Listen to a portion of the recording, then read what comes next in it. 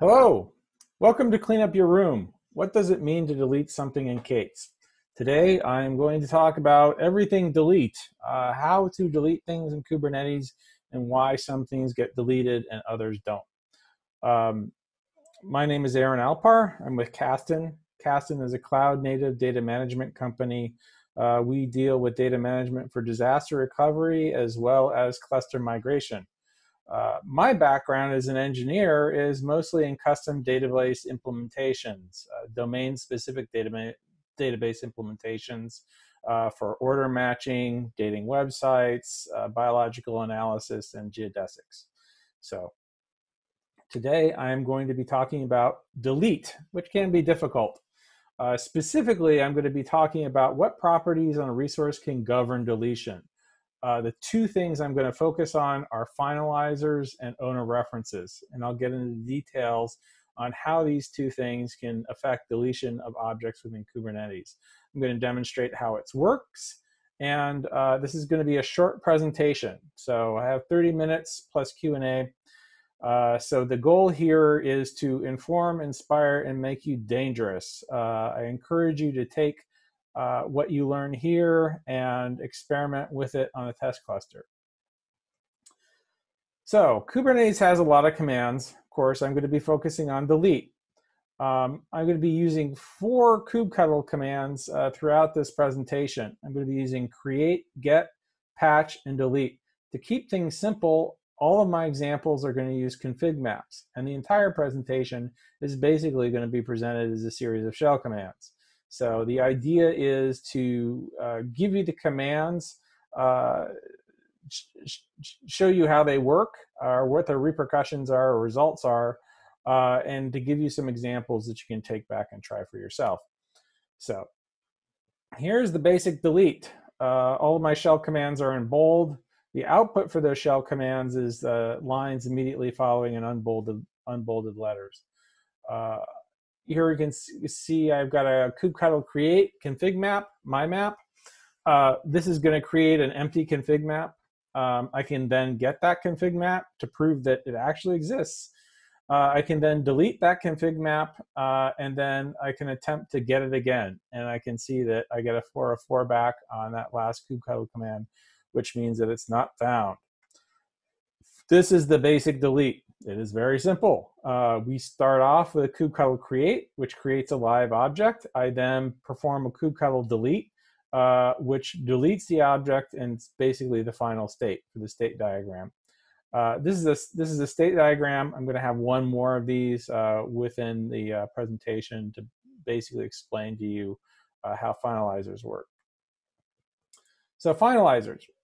Finalizers are resources on finalizers are keys on resources that control their garbage collection.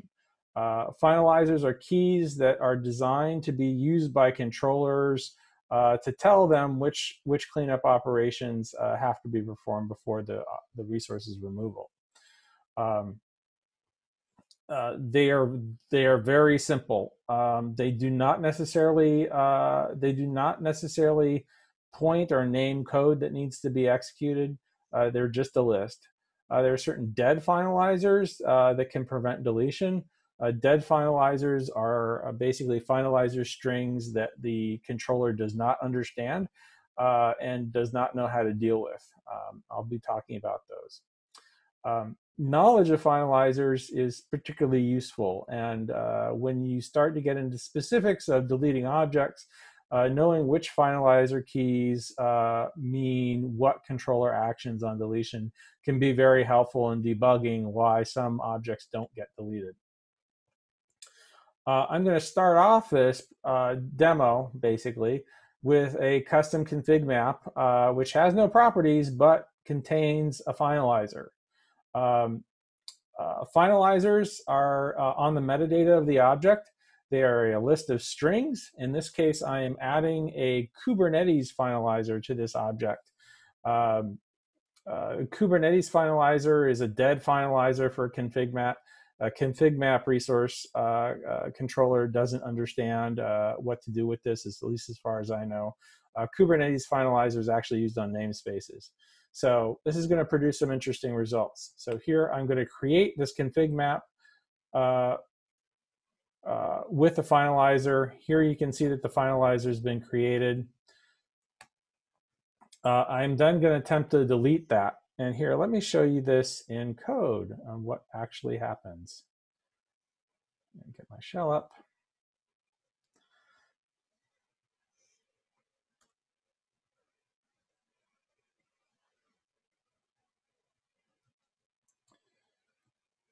Here I can create that. And here I'll get the config map.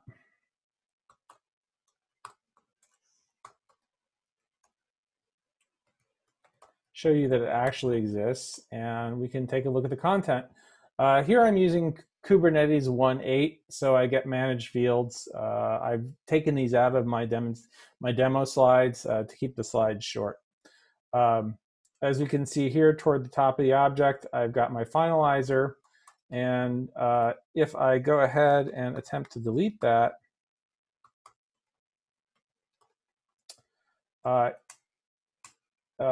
Kubernetes is going to tell me that the object has been deleted. It hasn't been deleted in a traditional sense. It is in the process of deletion. And here I'll go ahead and I'll background that task.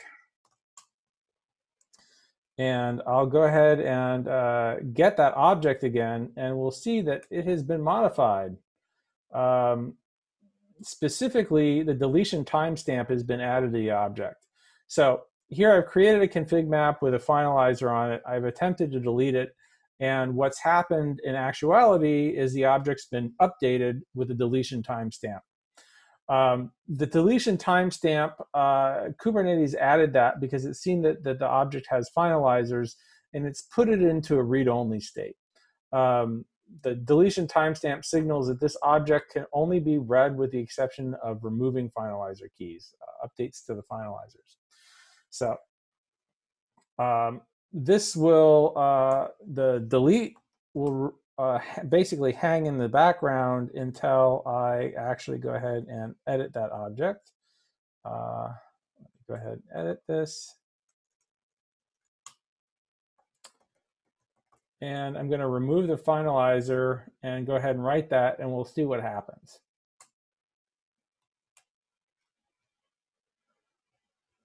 Config tells me the config map's been edited. I remove the finalizer key, and notice the delete has continued. When I go back and try to get that config map, once again, it's not found. So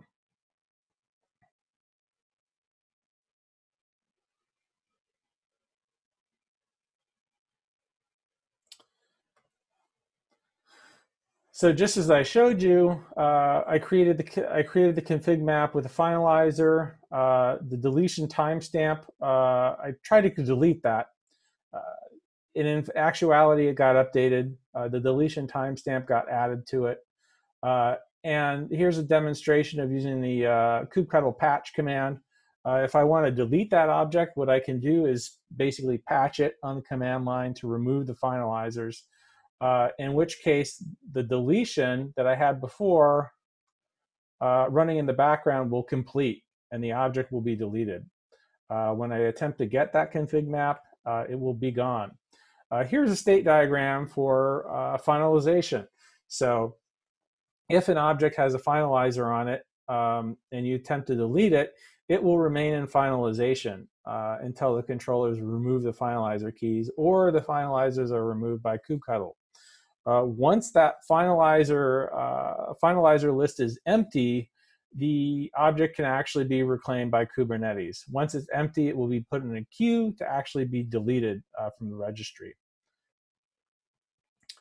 And here's basically a slide that says what I just said. Keep in mind, finalizers are just keys.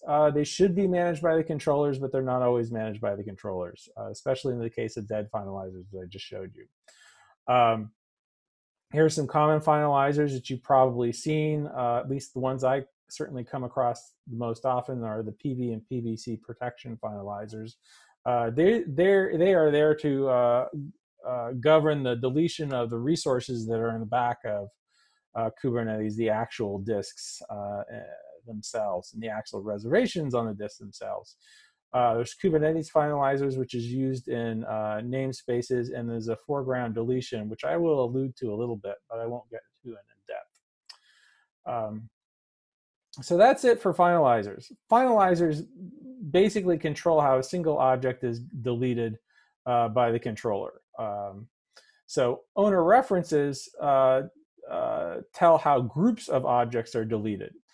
Owner references are properties on resources that specify the relationship to one another, so entire trees of resources can be deleted. Finalizers rules are processed when there are owner references, so these are not, they're somewhat orthogonal in how they work. And you've probably already seen these on pods. Pods typically have owner references to their replica sets. So when the deployments, stateful sets, or replica sets themselves are deleted, that the pods are taken care of in the process. I'm going to show you a quick example of owner references and how they work. I'm going to start off with a really simple example, and then I'll work into progressively more complex examples. Here, I'm going to create my parent object first. Since the references are from child to parent, I have to create the parent first, and then I can go ahead and create the child. Here, I have to do some shell foo to get the UID out of the parent and include it in the child. And you can see that, once again, we have a very simple config map that contains an owner reference to its parent. An owner reference consists of a name and a UID. Owner references have to be within the same namespace, so you'll never see a namespace on an owner reference. But there does have to be the object name. It also needs a UID for that reference to work. Here is another example. Here we can see, after I created these objects, we can see them both. You can delete the child, and when an owner reference is involved, the deletion of a child typically doesn't really do anything. Or rather, the child will be deleted, but nothing will be done with a parent. Things get interesting with deleting the parent. Owner references really change how trees of objects are deleted from their parents. So here we create the parent-child references in the config maps. Here I go ahead to delete the config map, the parent config map, and because there's an owner reference from the child to the parent, when I go to get those, when I go to get the config maps, I'll see that none are in the namespace. And here I'll do a quick demonstration of this in my shell. Here I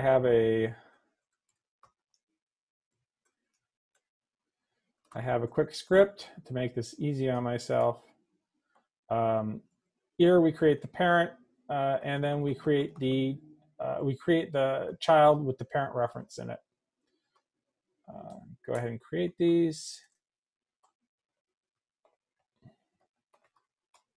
I can get the config maps, and here we can see that we have the parent-child relationship. We have a parent and a child, and that the relationship is represented in the child.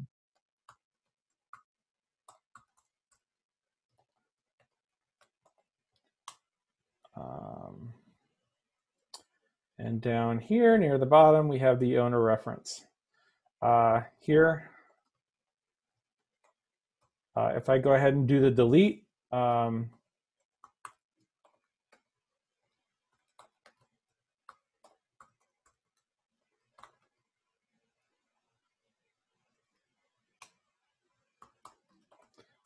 it tells me that the my map parent has been deleted, but in actuality, the parent and child have been deleted.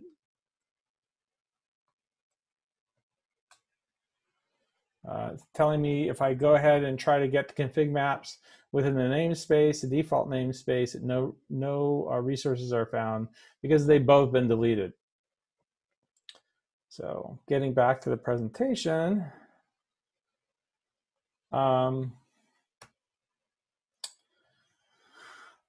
We can see that there's sort of a cascading operation by default when there's an owner reference from a child to a parent. When you delete the parent, the children are automatically deleted.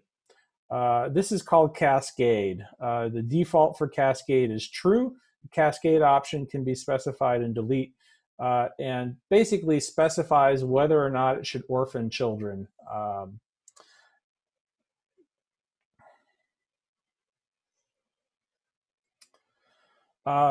Now this cascading property can change. It can be there's the cascade option on the delete can be specified to basically allow you to orphan children. So you can delete a parent without actually deleting the children. If you delete the parent with a delete command using cascade equals false, what it will do is it will take the owner references off of the children but leave the children intact. There's something that's also called propagation policy, which the cascade option links to, which controls the order in which the nodes in the tree are deleted. For this, I'm going to start up a proxy in the background, and here let me go ahead and demonstrate the cascade equals false, and in the process I will start up proxy.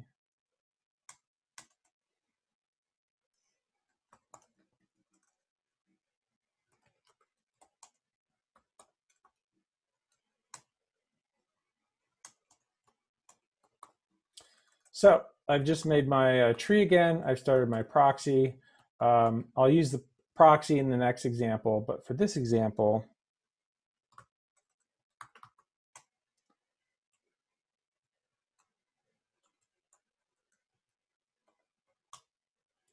I'll show you how the cascade works. In this example, I have a child and a parent.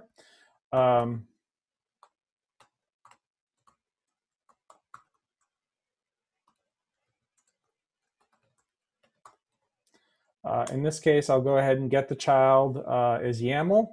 And we can see in near the bottom here that we have owner references to the parent.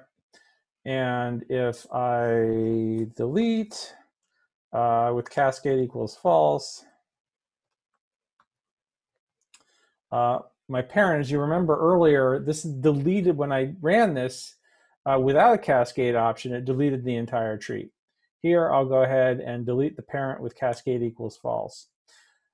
It's come back with exactly the same response as I got before. Config map my map parent has been deleted. But as we'll see,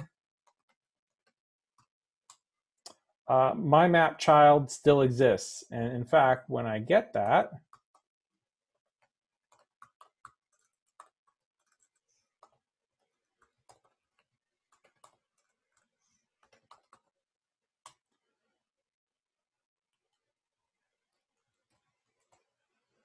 you'll notice that the owner reference on the child config map has been removed. So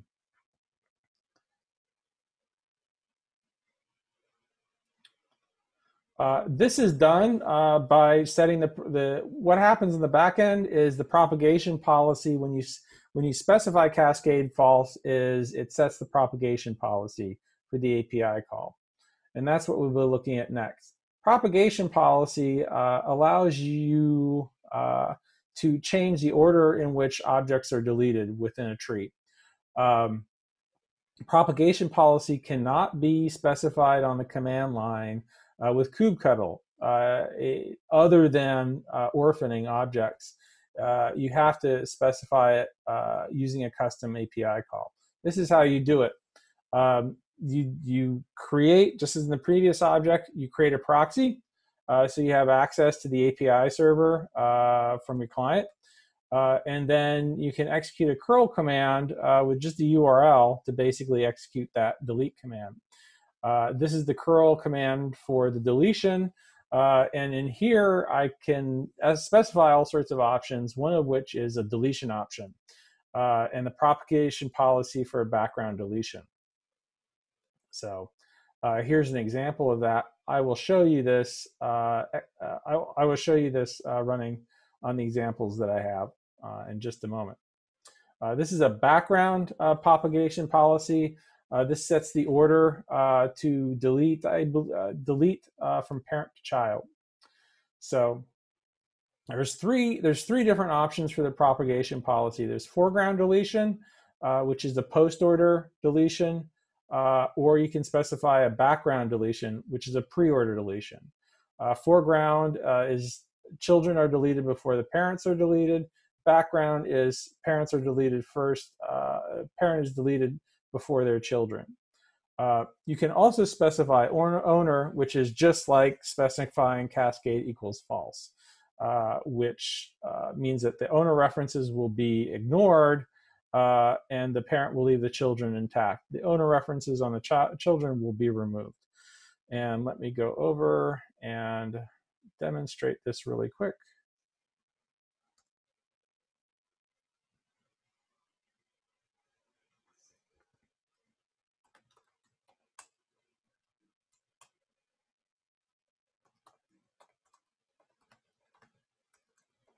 Let me clean up.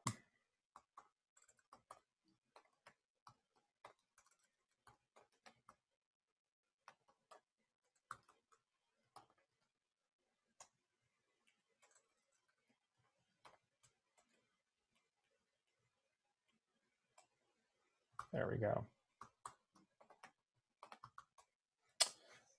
There are my config maps, and let me get the command.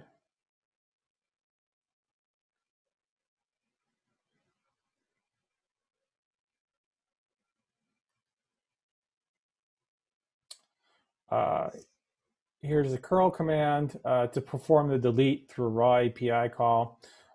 Here I'm doing this because I want to specify a custom propagation policy.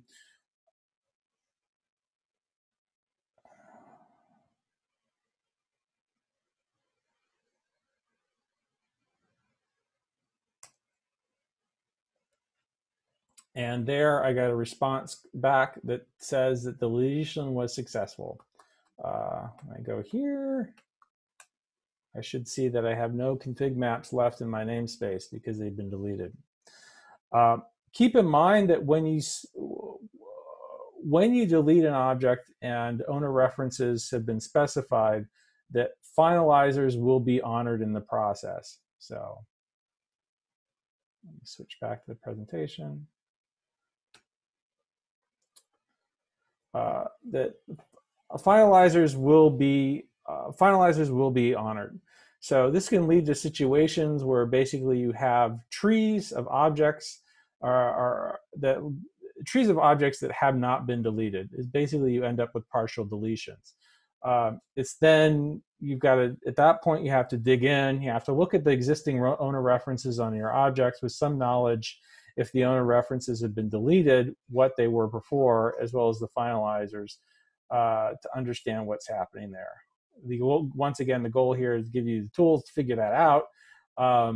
So there's an exercise that you'll have to go through to do a little bit of research. There's one situation that you might run into where you need to force finalization for a namespace. This is basically, if you've deleted a namespace, you've cleaned out all of the objects under it, but yet the namespace still exists. Here's the command to force the finalization. This is one of the reasons why I showed you the raw API calls before. There's an API call off of the namespace called finalize.